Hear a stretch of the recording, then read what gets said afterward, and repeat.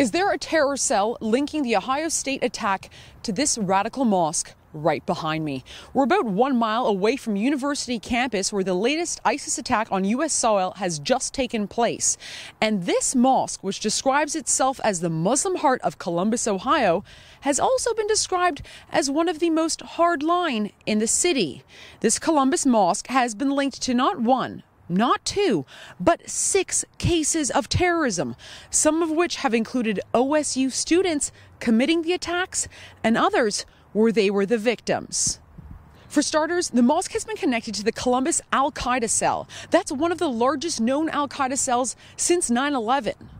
Only 3 of the members of that cell were actually charged, but get this, all 3 of them are known to have attended this mosque and actually lived just up the street. And one of the 3 started a sister mosque, also in Columbus, Ohio.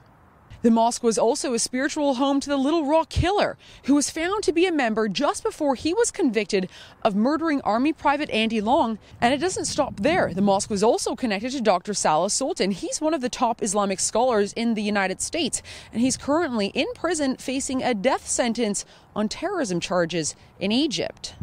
But here's where things get really eerie. Also connected to this mosque were 4 men who were charged in 2015 for operating as part of an Anwar al-Awlaki terrorist funding cell. Does that name sound familiar? Well, it should. He's a Yemeni American cleric who called for unrelenting attacks against the U.S. Awlaki was also mentioned by name in Abdul Artan's terrorist note that he left on his Facebook page just before unleashing havoc on OSU campus.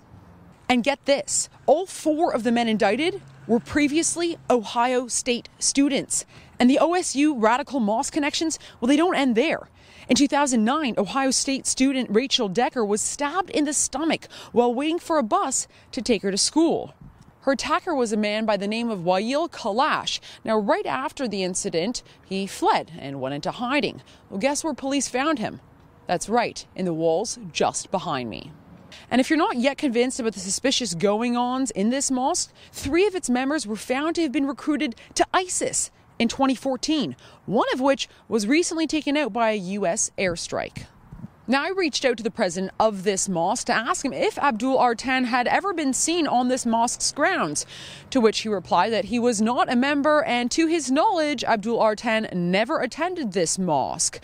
He then declined an interview with us at the Rebel.media, but I, for one, am not convinced. Mosque President Basil Gohar's claims about known terrorists in the past, well, they've been dubious at best. He once defended Christopher Paul, who was also a member of his mosque, who later pleaded guilty to conspiring to use weapons of mass destruction against Americans. Gohar said that he hoped that Paul's jail time would elevate his place in paradise. And just after Gohar made those comments, well, the U.S. Justice Department released federal findings that said that they believed that Al-Qaeda had been running training sessions inside the mosque. We've tried to get some comment from folks who have been milling about over here. No one will talk. No one will tell us whether or not they have seen Abdul within these walls. I'm not trying to connect dots. All I'm saying is that these are the facts that are known to date. What we do know is this. This mosque has been connected to 6 known terrorist events and terrorist cells. And this mosque is also 1 mile away from the university campus that has just become the grounds for the Islamic State's most recent attack on U.S. soil. For the Rebel.media, I'm Faith Goldie.